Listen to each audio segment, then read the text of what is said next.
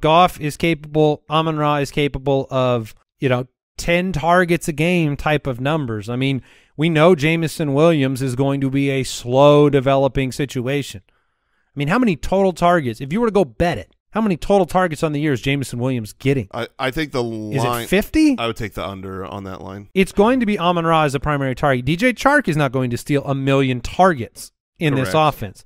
So I think from a PPR perspective, Amon-Ra will volume his way into the top 20 at the end of the year. Now, this is not to say you get the playoff king version. Oh, he was so good. 4 or 5 targets coming in garbage time most weeks alone is going to pile up. And I'm not trying to make a my guy case for Amon-Ra. That's not where I sit. I'm not extremely excited about it. I think he's the kind of player that may lose some of his value over the back half of the year as Jameson Williams becomes involved. But I mean, I have him for 100 catches.